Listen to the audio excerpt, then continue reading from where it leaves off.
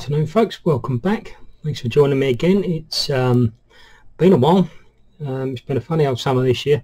There's a lot going on, and also the weather has pretty much put the kibosh on all fly fishing down here in my little corner of the UK. So I haven't been getting out much at all. But things are starting to change now. I'm starting to get my mind back around a bit of trout fishing. So I thought I'd share a little pattern with you that's going to be working over the next couple of months on all your reservoirs and small waters. A little booby pattern, and it's for the daphnia feeders. You're going to get daphnia feeders starting on the big lakes as everything cools off, and at the back end of the season the daphnia tends to be green. So this is a little olive blob booby, very simple to tie, very quick, and yet very effective in clear water. I like using it. So let's get stuck into it. Hook in the vise is a Talon hook, and this is the WG020 barbless. It's a nice wide gape hook, not too heavy, and perfect for boobies, blob boobies, those sort of things. It's spot on for what I want this for. On here I've already tied on and shaped some 4mm eyes on there. Okay, you can see my other video. I'll put a link into it up there of how to do that. Thread is just an 8/0 black. Okay, nothing special, just 8/0 black. So we'll just get that thread onto the hook, and we'll get tying. As I say, super quick tie this one. As always, if you like the videos and enjoy this, please click like, click subscribe. I'm going to try and get stuff out more regular again now, some fishing videos as well to come. Now that the weather's breaking, I'm able to get out a bit more. Okay, this blob booby has got a little tail to it, and I normally don't put a tail on the blob booby, but I find this quite effective on the olive blob booby. And we're on a little bit of black marabou. Okay, it's just normal black marabou feather. Take a little pinch of that. Not too big. You don't want to, it's not a massive tail, it's more a suggestion, just adds a little bit of movement to the fly. Okay, so I'm going to take a little pinch of that black marabou and just trim off the rubbish bit at the end there.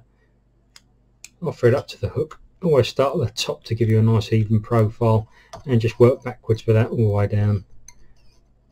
Lovely. Up and down to secure everything. There we go. And what I'm going to do is I'm going to pinch this off fairly nice and short. As I say, I don't want a big tail at all on this. This is just going to show through the Fritz. The Fritz I'm going to be using for this is a new one from Upavon Fly Fishing. It was sent out to me as a little tester a few months ago, and I loved it. Started tying up some blue flash damsels and bits and pieces in it. It's the Camo. It's the Camo olive. It's a nice, got to find the right end of it. It's a nice mixture. It's got a light and dark olive running through that. Lovely to work with, nice and soft, and you can pack plenty of this on the hook without impeding the hook point. Yeah, really impressed with this, and I know I'm going to be using this a lot over the autumn time. So Ben's just released this, and well worth a look into. This is the Camo, the 15mm Camo. Okay, so we'll just tie that in, take that in there, just tie that in at the back here, nice and tight. Bring the thread back up the hook. So it couldn't be an easier fly to tie. It's a great one, especially if you're starting out, you want to practice a few little flies. This is a nice one to go with.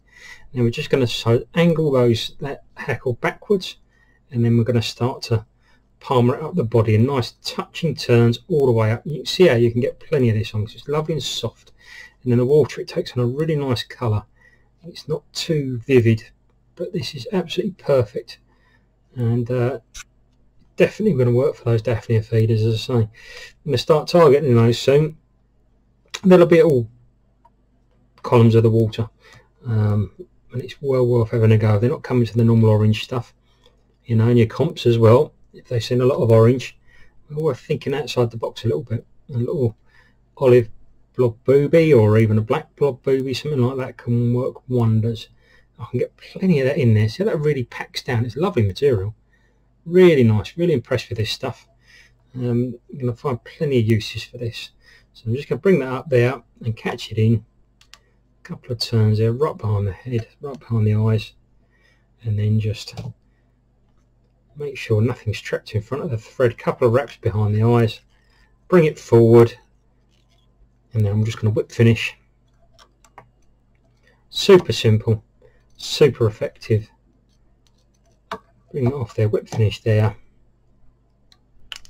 trim that off, trim this off nice and close, just like so. What an easy fly, and yet that is going to work wonders as a point fly.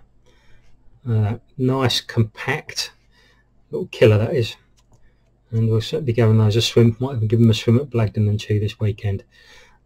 Sounds like everything's worth a go there at the moment. Thanks again, folks. Thanks for watching the video, and please stay tuned for more regular videos again. I'm going to get back on top of all this again, but thanks again. Click like, click subscribe. Any suggestions, anything in particular you'd like to see tied, please leave the comments down in the comments box and I'll get back to you as soon as I can. Thanks very much again. Bye bye.